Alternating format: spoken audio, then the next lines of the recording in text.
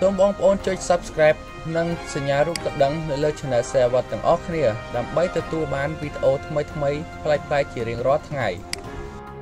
ស្វាគមន៍ប្រិយមិត្តទាំងអស់នៅតាមបណ្ដាញសង្គម YouTube ទាំងអស់គ្នាបាទពេលនេះយើងមកតាមដាននៅព័ត៌មានថ្មីមួយទៀតហើយបាទដែលមានចំណងជើងថានារីរោងចក្រទិញបាយកញ្ចប់ឲ្យបុរសអាមេរិកម្នាក់ដែលត្រូវប្រពន្ធដេញចេញពីផ្ទះតែបែរជាជួបរឿងមួយនឹកស្មានមិនដល់បាទចង់ដឹងថាជារឿងអ្វីយើងទៅតាមដានទាំងអស់គ្នាវាជារឿងមួយដែលគួរឲ្យចែករំលែកសម្រាប់មនុស្សគ្រប់រូបដើម្បីបង្ហាញថានារីខ្មែរឬក៏ជនជាតិខ្មែរគឺពិតជាមានទឹកចិត្តនិងមេត្តាធម៌ខ្លាំងណាស់តាំងពីបានជួបពួកនាងមកខ្ញុំចាប់ផ្ដើមជឿថាមនុស្សល្អដោយស្មោះពិតជាមានឯអ្នកធ្វើល្អគង់នឹងបានទទួលផលល្អផងដែរនៅវេលាម៉ោង1រសៀលកាលពី4ឆ្នាំមុនខ្ញុំរៀបនឹងជិះម៉ូតូទៅធ្វើការជិះហួសផ្ទះខ្ញុំបន្តិចមានផ្ទះសំណាក់មួយខ្ញុំបានឃើញជនបរទេសអង្គុយលើសាកកាដូក្បែររបងផ្ទះសំណាក់នោះដៃជើងគេស្លេកស្លាំងអង្គុយច្រមុខចោះមកដូចជាមនុស្សអស់សង្ឃឹមក្នុងឆាកជីវិតដូច្នោះខ្ញុំក៏បានចុះពីលើម៉ូតូហើយសួរនាំគេប្រាប់ថាគេជាជនជាតិសហរដ្ឋអាមេរិកគេមានប្រពន្ធខ្មែរនិងមានកូនជាមួយនឹងគ្នាពួកគេអាយុ 2-3 ខែហើយតែប្រពន្ធរបស់គេក្បត់ចិត្តគេហើយដេញគេចេញពីផ្ទះនិងយកទ្រព្យសម្បត្តិដែលគេខំរកទាំងប៉ុន្មានពីគេអស់គេមានតែប្រាក់បន្តិចបន្តួចជាប់ខ្លួនហើយបានស្នាក់នៅផ្ទះសំណាក់ដែលនៅជិតផ្ទះខ្ញុំមូលហេតុដែលគេអង្គុយយ៉ាងកំសត់ក្បែររបងផ្ទះសំណាក់ដូច្នេះ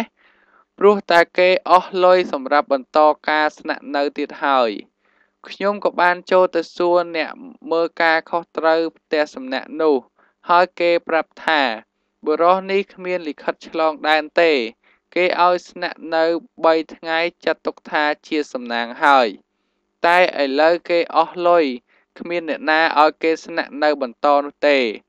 ខ្ញុំក៏ចេញទៅសួរបុរសនោះវិញគេក៏ប្រាប់ថាប្រពន្ធគេគឺបានគំរាមសម្លាប់គេរត់ចេញពីផ្ទះមកជាមួយនឹងកាតាបខោអាវហើយអត់បាយ3ថ្ងៃមកហើយគេនិយាយផងយំផងនឹងទន្ទិញថាគេចង់សម្លាប់ខ្លួនខ្លាំងណាស់ខ្ញុំមិនដឹងធ្វើយ៉ាងម៉េចទេណាមួយដល់ម៉ោងត្រូវធ្វើការផង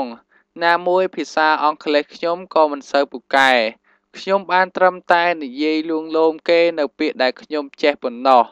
ឯផ្លូវក៏ស្ងាត់គ្មានអ្នកដំណើរណាម្នាក់ឆ្លងកាត់ទេព្រោះជាផ្លូវលំនៅក្នុងភូមិ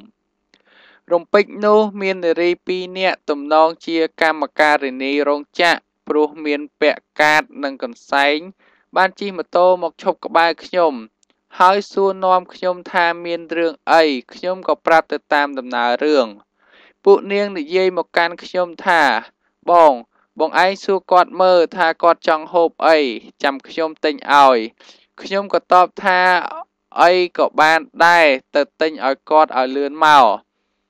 ក៏បានដូចចិត្តនារី2នាក់នោះឡើងម៉ូតូទៅវឹង5នាទីក្រោយក៏ត្រឡប់មកវិញជាមួយនឹងបាយមួយប្រអប់និងទឹកសុទ្ធមួយដបនិងកូកាមួយកំប៉ុងផងដែរបុរសជាជនជាតិអាមេរិកនោះទទួលយកវាមកហូបដោយត្រេកអរពន់ពេកបន្ទាប់ពីបរិភោគហើយនារី2នាក់នោះក៏សួរមកខ្ញុំទៀតបងតើធ្វើម៉េចទើបជួយគាត់បានភ្លាមនោះខ្ញុំក៏នឹកមិនឃើញដែរថាគួរនឹងធ្វើបែបណាតែបន្តិចក្រោយមកក៏នឹកឃើញដល់ទូតអាមេរិកបើនាំគេទៅទីនោះគេនឹងរួចផុតទុកព្រោះខាងស្ថានទូតមិនឲ្យជនជាតិរបស់គេរងទុក្ខនោះទេវាជារឿងមួយដែលគួរឲ្យចែករំលែកសម្រាប់មនុស្សគ្រប់រូបគឺដើម្បីបង្ហាញថានារីខ្មែរឬក៏ជាជនជាតិខ្មែរគឺពិតជាមានទឹកចិត្តនិងមេត្តាធម៌ណាស់តាំងពីបានជួបពួកនាងមកខ្ញុំចាប់ផ្ដើមជឿថាមនុស្សល្អដោយស្មោះពិតជាមានឯអ្នកធ្វើល្អនឹងគង់តែបានទទួលផលល្អ តបមកខ្ញុំក៏ហៅរ៉ឺម៉កកង់3ឲ្យជូនបរិសនោះទៅស្ថានទូតអាមេរិកឯនារី2នាក់នោះក៏យកម៉ូតូទៅផ្ញើនៅឯផ្ទះជាងកាត់ដេរម្នាក់រួចឡើងកង់3ទៅជាមួយបរិសនោះដោយធានាថានឹងជួយគេឲ្យចាប់ចុងចាប់ដើមហើយពួកនាងក៏ប្រាប់ឲ្យខ្ញុំទៅធ្វើការចោះដោយមើលទៅនារីរោងចក្រទាំងពីរមាននិស្ស័យល្អគួរឲ្យទុកចិត្តបានខ្ញុំក៏យល់ព្រមហើយទៅធ្វើការដោយក្នុងចិត្តគិតពីរឿងនេះមិនព្រមឈប់ល្ងាចឡើងពេលត្រឡប់មកពីធ្វើការវិញខ្ញុំក៏បានទៅផ្ទះជាងកាត់ដេរដែលនារី2នាក់នោះផ្ញើម៉ូតូនិងបានសួរនាំថាតើគេមកពីទូតវិញស្មានណាបើតាមសម្ដីបងស្រីដែលជាជាងកាត់ដេរខ្ញុំបានដឹងថានារី2នាក់នោះជាបងប្អូននឹងគ្នាហើយត្រឡប់ពីទូតអាមេរិកវិញនៅម៉ោង3ពេលទៅដល់ទូតអាមេរិកខាងទូតក៏បានតាក់ទងទៅគ្រួសារបុរសនោះនៅឯទឹកដីអាមេរិកហើយសាច់ញាតិបុរសនោះក៏បានប្រាប់ទៅខាងទូតថាឲ្យយកប្រាក់$500ឲ្យនារី2នាក់បងប្អូននោះជាការសងគុណដែលនាងបានជួយកូនប្រុសរបស់ខ្លួនខ្ញុំដឹងហើយពិតជារំភើបកុំថាឡើយតែសាច់ញាតិរបស់បុរសនោះសូម្បីតែខ្ញុំដែលជាអ្នកដតីក៏អត់នឹងរំភើបនៅទឹកចិត្តដ៏ល្អរបស់នារី2នាក់បងប្អូននោះមិនបានដែរពួកនាងក្រធ្វើការមួយខែមិនដឹងថាចាយគ្រប់គ្រាន់ឬអត់ទេប៉ុន្តែគឺមានចិត្តស្ទុះស្ទាទៅទិញបាយឲ្យបុរសជនជាតិអាមេរិកនោះហ៊ានចេញលុយថ្លៃកង់3ដឹកសះគេទៅដល់ស្ថានទូតទាំងខ្លួនឯងអត់ចេះអង់គ្លេសអីមួយម៉ាត់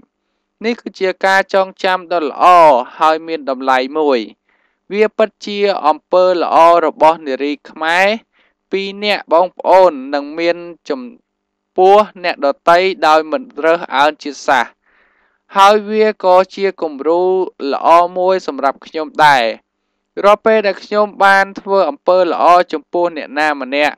ខ្ញុំតែងតែនឹកឃើញទៅដល់នារី2នាក់បងប្អូននេះជានិច្ចនេះគឺជារឿងពិតរបស់បងប្អូនខ្មែរយើងម្នាក់ដែលបានចែកចាយរឿងរ៉ាវធ្លាប់ជួបប្រទះគឺចែកជូនប្រិយមិត្តអ្នកអានទុកជាការពិចារណាបាទនេះគឺជាព័ត៌មានថ្មីមួយទៀតហើយដែលពាក់ព័ន្ធជាមួយនឹងបងស្រីម្នាក់ដែលគាត់បានរៀបរាប់អំពីសាច់រឿងនេះដើម្បីទុកឲ្យពិចារណាគឺវាគឺជារឿងពិតមួយដែលគាត់បានជួបដោយផ្ទាល់គឺដោយនារី2នាក់ជាកម្មការិនីរោងចក្រប៉ុន្តែគាត់ពិតជាមានសន្តានចិត្តល្អមែនតែនបើសិនជានៅក្នុងសង្គមមួយមានមនុស្សដែលមានសន្តានចិត្តនិងមេត្តាធម៌និងចេះយោគយល់គ្នាខ្លាំងបែបនេះគឺសង្គមនោះប្រកាសជាមានការរីកចម្រើននិងមានសុខសន្តិភាពខ្លាំងបំផុតហើយបាទពេលនេះខ្ញុំបាទក៏សូមបញ្ចប់អត្ថបទនេះត្រឹមប៉ុណ្ណេះបាទសូមអរគុណប្រិយមិត្តទាំងអស់ដែលតាមដានតាំងពីដើមរហូតដល់ចប់ផងដែរបាទសូមអរគុណសូមជម្រាបលា